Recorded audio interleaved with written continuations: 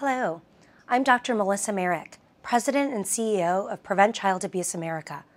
I'm also the lead author of a new study that examines a wide range of adult health and socioeconomic problems, at least partially attributable to adverse childhood experiences, or ACEs, published by the Centers for Disease Control and Prevention. CDC defines ACEs as potentially traumatic events that happen during childhood.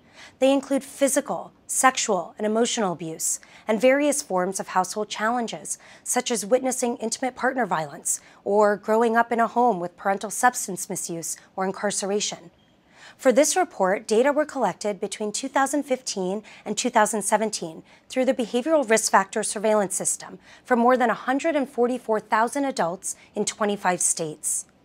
This ACEs Vital Signs report represents a milestone in our collective understanding of the overall health and socioeconomic impacts of ACEs in this country and what we can do to prevent them.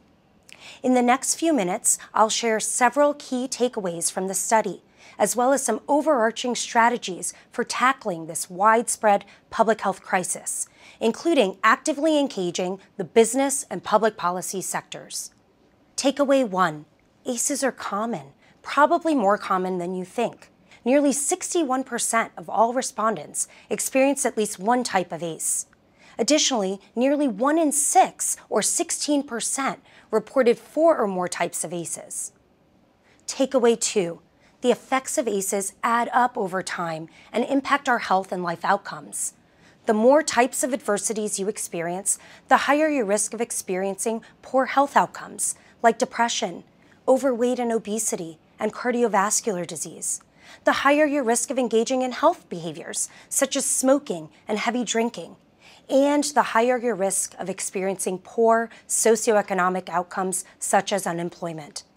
For example, odds of depression were 5 times higher among adults with high levels of ACEs versus those reporting no ACE exposure.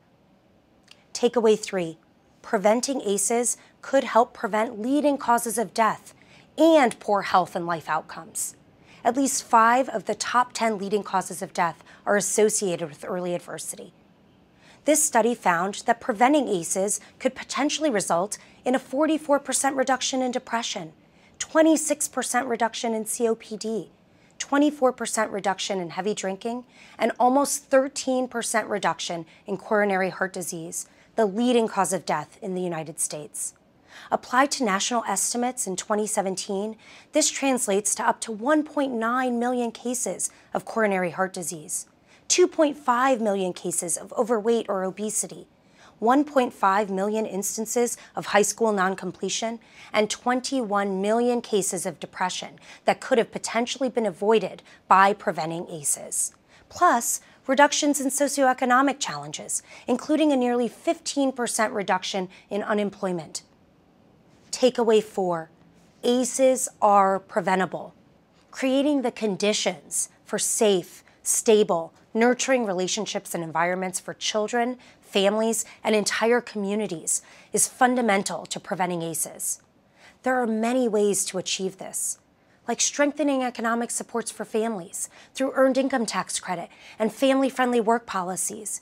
These strategies help to reduce parental stress, which we know is a leading risk factor for child abuse and neglect. Promoting social norms that protect against violence and adversity. Ensuring a strong start for children through high-quality childcare and evidence-based home visiting programs, such as Healthy Families America. This brings me to a couple of tangible and actionable strategies for tackling ACEs. We must approach ACE prevention comprehensively and collaboratively because prevention happens in partnership. This means focusing on primary prevention and comprehensive approaches to prevention, working closely with our partners in the child abuse and neglect prevention field, but also engaging partners outside of our field, such as the business sector, media, and of course, national, state, and local legislators. Please join me in calling for a new narrative that we all have a role to play in preventing early adversity and ACEs. Together, we can prevent child abuse, America, because childhood lasts a lifetime.